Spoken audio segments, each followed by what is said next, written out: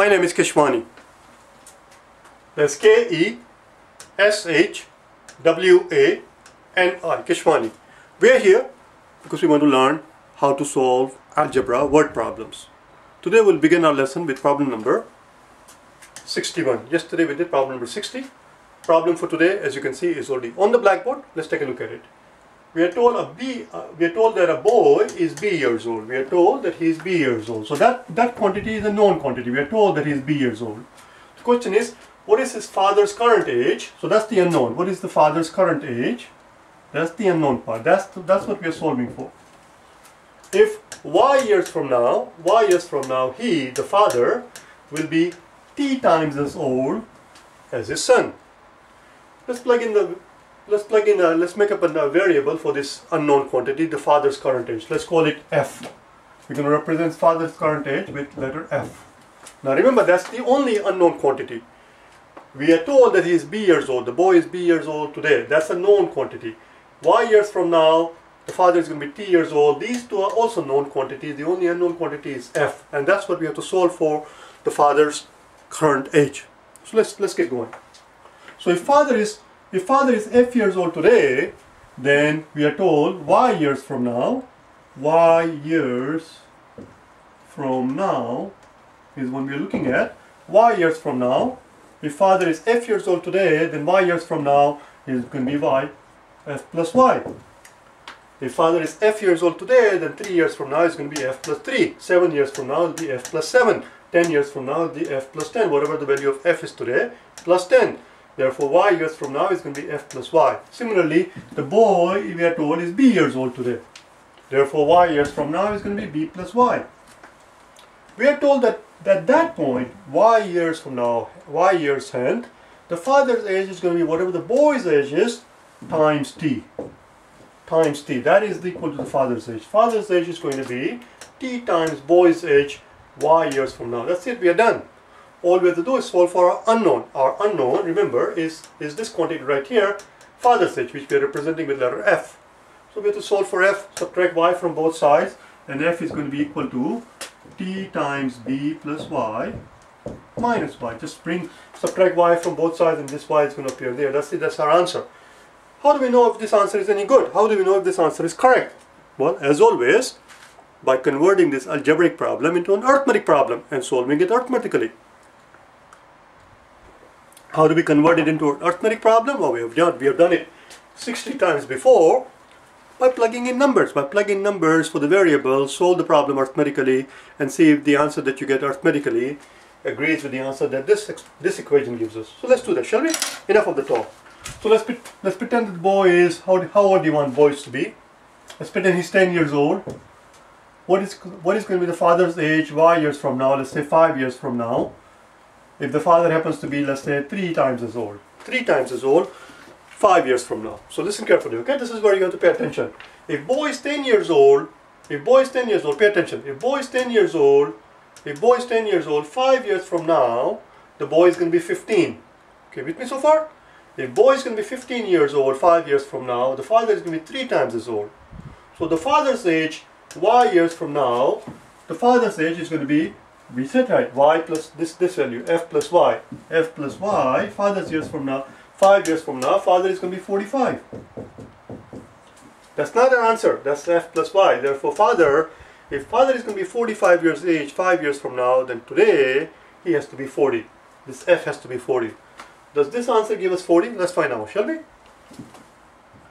Why does father need to be 40 years old today? Again, one more time, because we are pretending that the son is 10 years old today.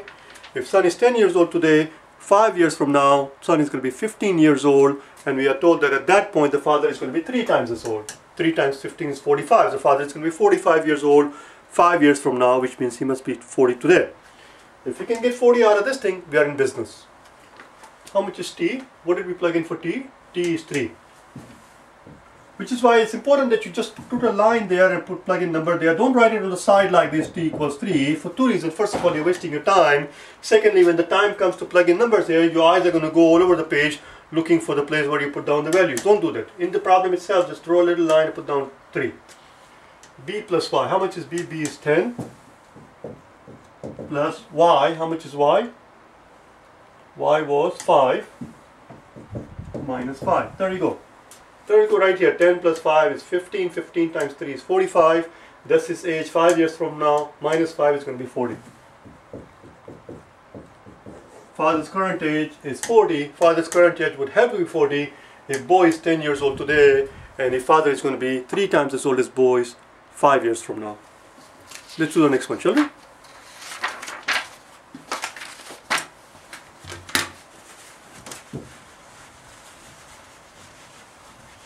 If you get a hang of this thing, as long as you can think systematically, algebra problems are not that bad. You just have to pay attention, you just have to concentrate. Next problem, we are told that Mike is 3 years older than his brother Billy. Then his brother Billy. So here is 3 years, it's not a variable. We are told that the sum of their ages is S years. So that's your variable right here. That's also a known quantity. We are told is S years. The sum, SUM sum of their ages is S years. The question is, how old are the boys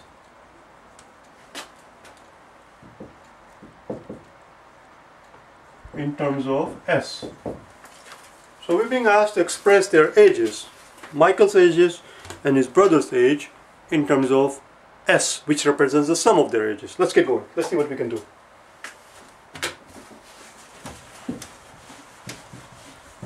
Actually, there are two different perspectives you can take here. There are two different vantage points you can take here. You can look at the world from the point of view of Michael, or you can look at the world from the point of view of Billy. What should we do? The answer, of course, is very straightforward. We should do both.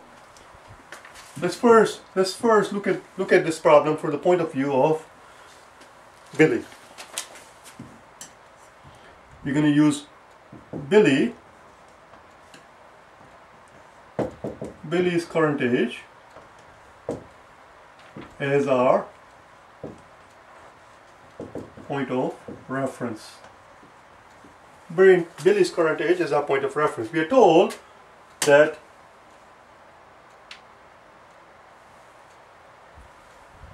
we don't have Billy's age, so let's make up a point. Billy's current age, let's put down as a B. Billy's current age is B. We're just making up this variable. It's not in the problem. We made it up. If Billy's current age is B, and we are told that Michael is 3 years older than Billy, that implies that Michael's current age must be B plus 3. You with me? Because he's 3 years older than Billy. Billy is B years old. We just made up this variable. This is our variable. Their sum, we are told, is S. The sum of their ages is S, which means S must represent Billy's age, which is B, plus his brother's age, which is B plus 3. We are done. Combine the variables, the B's, so we get 2B's plus 3 equals S. Subtract the S from both sides, and we find that 2B's equals S minus 3, and therefore B equals S minus 3 over 2. That's Billy's age. That's Billy's age. What about Michael's age? Michael's age is going to be this amount that we just found out, S minus 3 over 2, which is B right here, plus 3. So this implies that Michael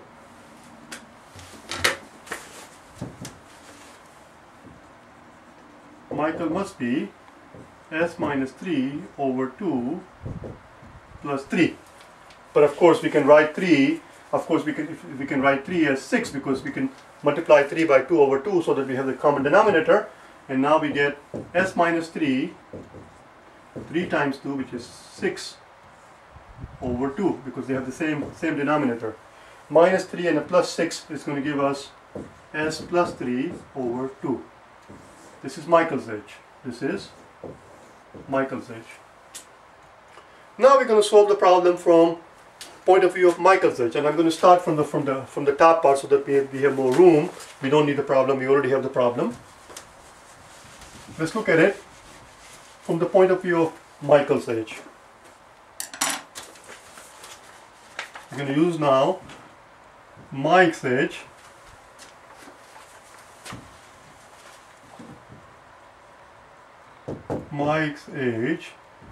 as the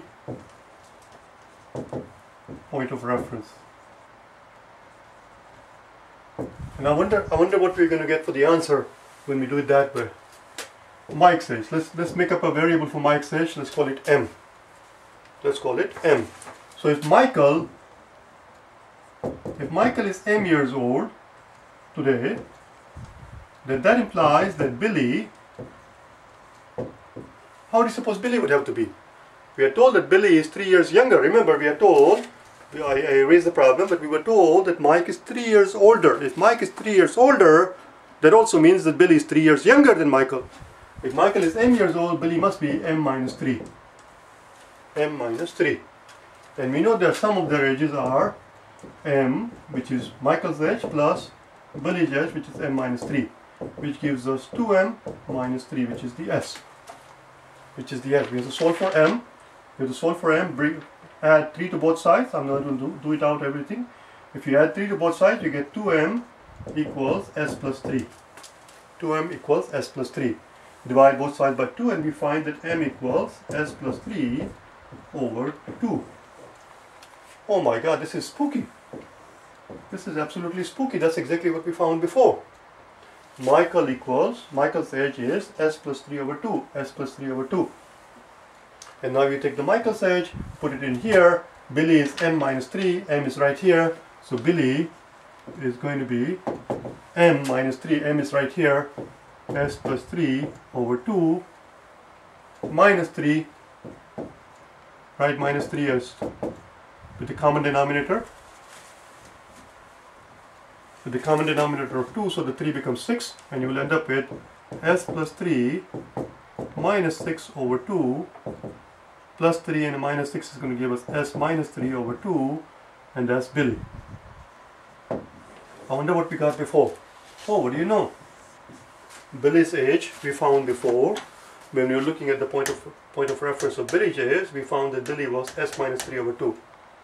The point I'm trying to make here is that it really doesn't matter how you solve the problem, as long as your logic is correct, as long as your rationale is correct, as long as your method, your thinking is systematic, you will always get the same answer. Just because there happen to be 5 different ways of solving the problem, obviously you're not going to have 5 different answers, otherwise there wouldn't be 5 different ways. If there are 5 different answers, then at the very most, you can have only 1 correct answer. 4 of them must be wrong. You can't have 2 right answers. See you tomorrow, okay? Bye now.